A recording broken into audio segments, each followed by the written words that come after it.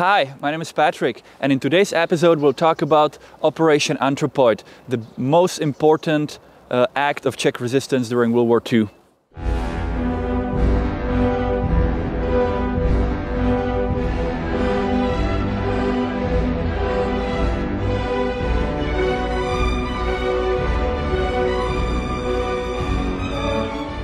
Today we are standing in front of the lower palace in Panenské Břežany. Panenské Břežany is a village to the north of Prague, and it was here in this palace where Reinhard Heydrich lived during the occupation. Heydrich was the highest position Nazi officer during World War II.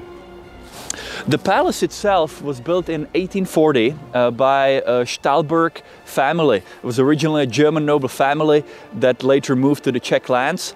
And they owned the palace until the beginning of the 20th century, when they got into financial trouble, and it was sold in an auction to a Jewish businessman, Ferdinand Bloch-Bauer, who bought it in 1911. Ferdinand Bloch-Bauer was a sugar magnate, and he had a sugar processing factory. By the way, it's interesting that Mr. Bloch-Bauer was a friend of Gustav Klimt, the most famous Austrian painter, and he hired Mr. Klimt, his wife, Adele Bloch-Bauer, and that became the famous painting Lady in Gold that later was sold in 2006 for $135 million. There's a movie about it, you can look it up. So there's just a little connection to that painting and this palace. Mr. Bloch-Bauer, in September 1938, after the occupation started, he moved to Switzerland because he was Jewish, and Konstantin von Neurath moved into this palace. It was confiscated by the Nazis. Konstantin von Neurath was the first Lord Protector of Bohemia and Moravia. However, because Konstantin von Neurath was soft, on 28 September 1941, Hitler sent his tough guy Heydrich to replace him. And Heydrich moved in here with his wife, Lina Heydrich, and their 4 kids. And he lived here for about 8 months until that day, 27 May 1942, when Heydrich, after having a breakfast in the palace, he drove out in his open convertible with his driver through this gate out on the way to the Prague castle. And it was on the way that he was attacked by the Czechoslovakian paratroopers, 27 May 1942. After he died on 4th of June 1942, his wife Lina and their 4 kids, they stayed in the palace until April 1945. In 1943, there was an accident here where we're standing. Heydrich's oldest son, who was 10 years old, he was riding his bicycle out of the gate and he got run over by a truck. It was an accident. Allegedly, he's buried somewhere in the garden. We don't know that exactly. Later, Lina Heydrich, she moved to Germany with the kids in April 1945. She got a heads up that she will be prosecuted and sentenced to death by the Czechoslovakian government, so she escaped 1 month before the end of the war. And she lived in Germany until she died. She remained a hardcore Nazi until her death. And Heydrich's 3 children are still alive. The palace wasn't reconstructed since World War II. And in 2019 it was purchased in a public auction by an undisclosed buyer for $2 million.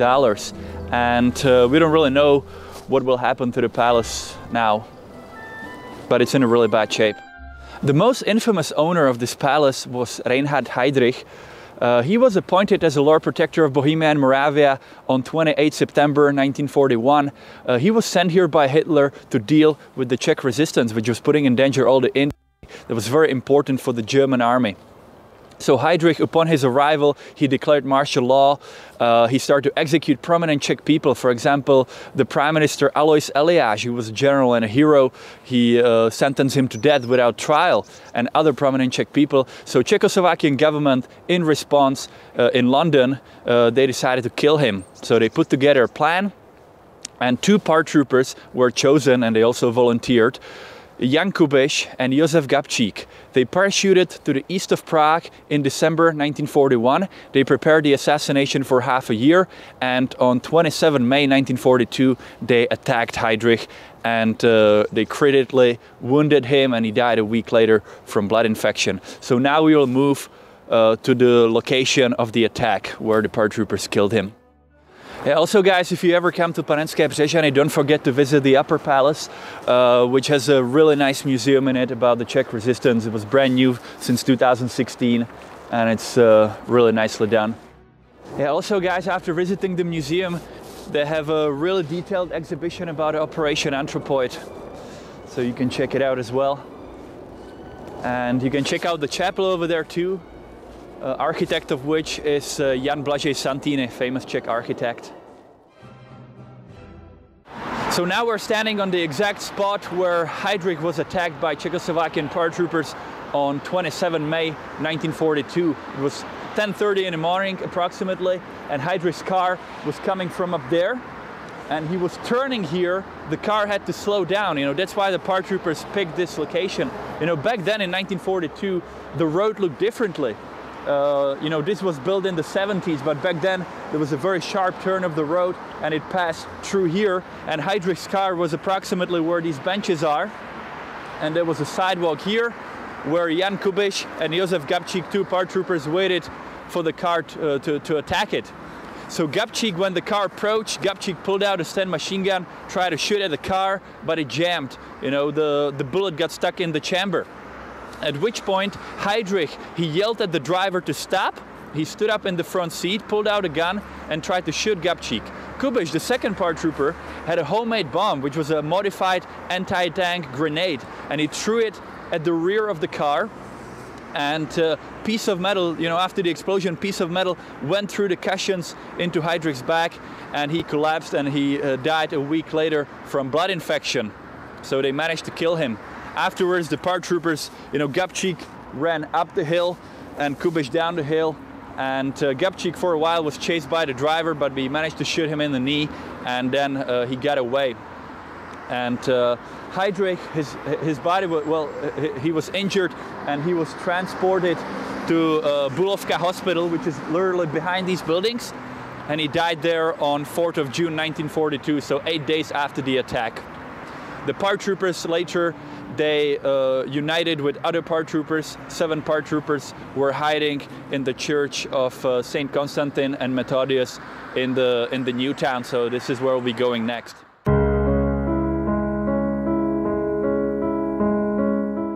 So now we're standing in front of Petschek Palace, which was built in 1929 by a Jewish family, Petschek. They were one of the wealthiest families in Czechoslovakia before World War II. They controlled 40% of European coal market, and they built it as their luxurious headquarters, and it was also one of their banks. And the Petschek family emigrated in 1938 to North and South Americas, and this became, during the occupation, it became the headquarters of the Prague's Gestapo, the Nazi secret police. So people were interrogated and tortured here. Czech resistance fighters in the ground floor behind the bars down there. They were kept in the former vaults as prisoners.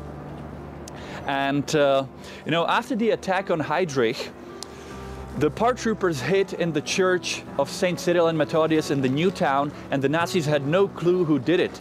And they wanted to punish Czech people as a nation. So on 10th of June 1942, they wiped out an entire village just to the west of Prague, a village called Lidice. All the men were shot, all the women and children, most of the children and all the women were sent to concentration camps where most of them were killed. And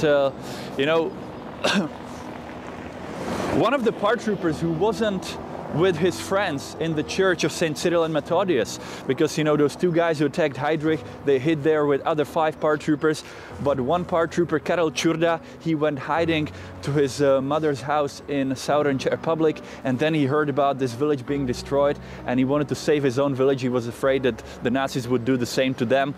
So he went here, he came here, and he told the Gestapo everything he knew. He came here on 16th of June 1942. 2 days later, the Nazis found the paratroopers in the church. You can read here, you can see here there's a plaque dedicated to the Czech resistance who were tortured here. Today the building is a Ministry of Industry and Commerce. So now we're standing in front of the church of St. Cyril and Methodius, which is where the Czechoslovakian paratroopers who killed Heydrich hid here. There were 7 paratroopers hidden here, including Jan Kubiš and Josef Gabčík, who were the ones who attacked Heydrich. They were hidden here with other paratroopers who had different sabotage missions and other goals. And they hid here all after 27 May 1942, after the attack, and they were hidden here until 18th of June 1942. So for more than 3 weeks. The Germans, they had no clue that they were here. And if it wasn't for betrayal of Karel Čurda on 16th of June 1942, they probably wouldn't have found them. But Karel Čurda betrayed his friends. He didn't know the exact location of the paratroopers. He just knew the location of some contacts, members of the resistance in Prague. And after 2 days, the Gestapo, through torturing these families, they got to know the exact location of the paratroopers. So they attacked here on 18th of June 1942 at 4 a.m. in the morning. So now let's go inside the church. The Germans, before they attacked, they surrounded this whole church. There were close to 800 SS soldiers and Gestapo officers who surrounded the church. So the paratroopers, the 7 paratroopers, were outnumbered more than 100 to 1. And now we're entering the church. This is still an active Eastern Orthodox church. The Eastern Orthodox Church was helping the Czech resistance during World War II, so it was one of their houses.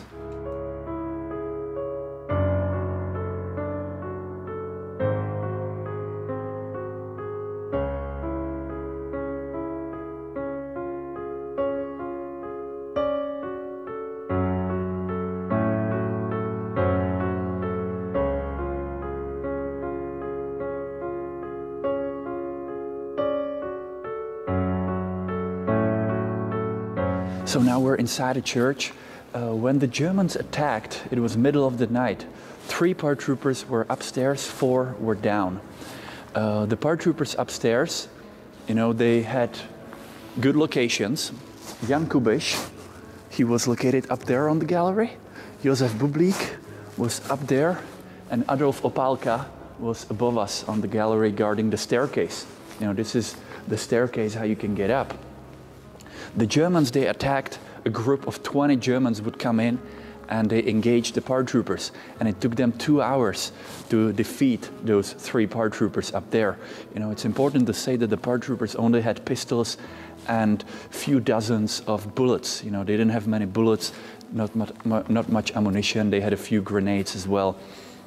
The Germans, they attacked and they retreated, retaught the strategy. They set up a machine gun in the primary school across the street. They were shooting with the machine gun into the windows.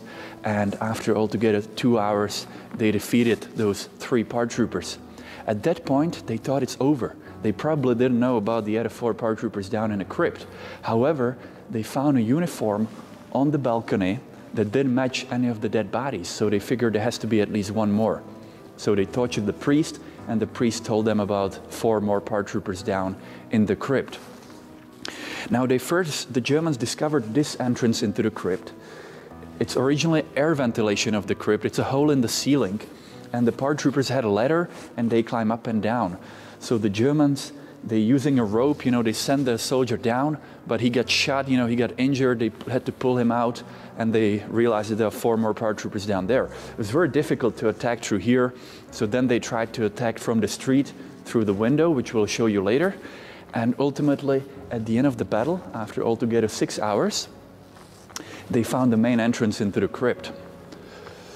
The main entrance is a staircase that's located here below the carpet. You can actually hear when I step on it, it's hollow, and there was a heavy stone that was blocking the staircase. So at the end of the battle, the Germans blew up the stone, entered the crypt on the staircase, and after a short fight, the paratroopers committed suicide with their last bullets. There aren't nearly any signs of destruction here from the battle. It was very nicely, nicely repaired. The Eastern Orthodox Church repaired it. They cleaned the blood and everything.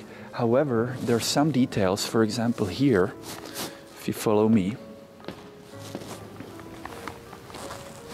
you can see here, next to the hand of Jesus, there is a piece of a German grenade. You know, it's stuck here in the wood that was discovered during the research in 2016. So that's a sign of the battle. And also if you went up there on the galleries where the paratroopers died, you can see holes from the grenades that killed them. So here and there are signs of battle. So let's go out on the street to check out the window.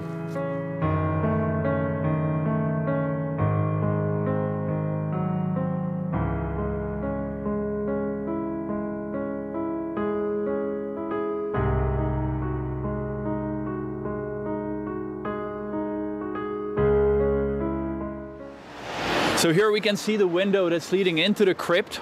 So the Germans, they tried to attack through here. They had a machine gun in the second floor on the opposite side of the street. You know, they were shooting into the windows of the church. And when the battle moved to the crypt, they shot into this window here. So that's where the bullet holes come from. Then they stopped and they called firemen, Prague's firemen, and the firemen started to pump water into the crypt. You know, they would put hoses in there. The paratroopers had a ladder, and they used the ladder to push out the hoses. However, then one of the firemen, he had a hook and he hooked the ladder and pulled it out. So they had no way how to defend themselves. The 4 paratroopers down there, they had 2 shovels, and they knew there's a tunnel that's part of the sewers, you know, below the street. And they tried to dig a hole to get into the tunnel, you know, for the water to go away. And if it was big enough, they could escape through there. However, the wall was too thick and they couldn't get through. And then, you know, at the end of the battle, the Germans found the main entrance, and that was over. The paratroopers committed suicide at the end of the battle. So let's have a look inside the crypt now. Yeah, so guys, now we're standing inside a crypt. Over here we can see that air ventilation. You know, that this is how the paratroopers were getting in. So it was very difficult for the Germans to attack through there. So then the Germans tried to attack through the window. You can actually see it here in the pictures. You know how they call the firefighters, and they're pumping the water in there. They're pumping the water into the crypt. And the paratroopers, they had 2 shovels, so they tried to dig this hole to get into that tunnel. There's a very old 17th century Baroque tunnel that only the priests knew about. So they tried to get through, but they couldn't get, you know, and there it was too thick. So the crypt was getting flooded slowly, but it was taking a very long time. It was also leaking, you know, through some holes in the ground, so it couldn't get flooded, you know. So the Germans were waiting, and finally they realized to be some main entrance, so they discovered the staircase, which was blocked by a stone similar to this one. This is the original one that was later replaced by a newer one, and the newer one was destroyed by the Germans, so they blew it up and they entered the crypt. You can see bullet holes here in the walls as the paratroopers were shooting at the Germans coming down, and however they didn't have enough bullets, so they saved the last bullets for themselves and they committed suicide. So that's the end of the battle. Yeah, today this is a memorial, and the paratroopers have their busts here, so I'd like to name them Jaroslav Schwarz, then Josef Bublik. Josef Bublik was the youngest of the paratroopers. He was only 22 years old. The rest of them were in their late 20s, or Gabčík was 30. Then we have Jan Hrubý. He died down here. Josef Valčík, he also died down here in the crypt. Jan Kubiš, he died up on the gallery. Josef Gabčík died here in the crypt. And Opálka died defending the gallery upstairs. Yeah, Opálka, who was 27 years old, he was the lieutenant, the highest ranked officer in the group.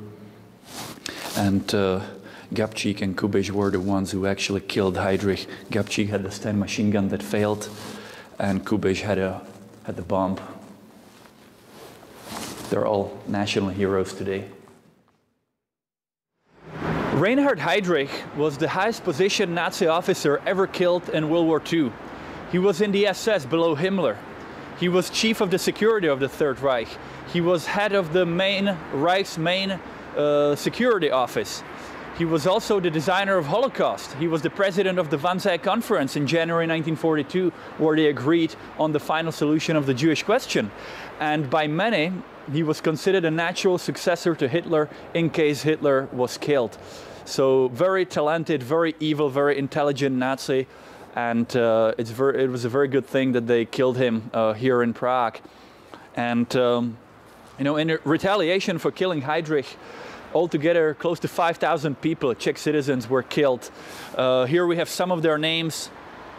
They were members of the Czech resistance, citizens of Prague, who were helping the paratroopers, providing them with shelter in their apartments, providing them with food, with fake IDs, providing them with information about Heydrich. You know, what does he do every day? So the Operation Anthropoid and assassination of Heydrich wouldn't have been successful if it wasn't for the help of many, many people who paid for it with their lives. So, you know, Heydrich, he had many nicknames as well. They called him the Butcher of Prague, the Hangman, the Blanc Beast. So, yeah, a very evil man, and a very good thing that he was killed. It was also important for Czechoslovakia as a nation because after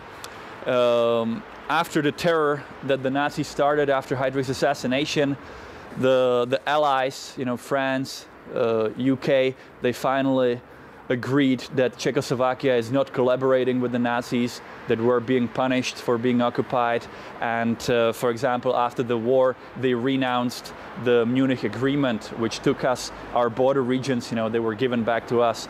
They would have stayed German if it wasn't for Operation Anthropoid. So this operation was very important. So guys, this is the end of our episode about Operation Anthropoid. Thanks to you for watching. I hope you enjoyed the tour. Let us know if you have any questions in the comments. You can also let us know if you liked the video, or what would you like us to shoot next. You know, we're open for any suggestions for any other episodes. If you'd like to tour in person, of course, you can check our website, lucytours.com. Don't forget to subscribe to our channel as well. And we'll see you on our next tour. So have a good one. Take care, guys.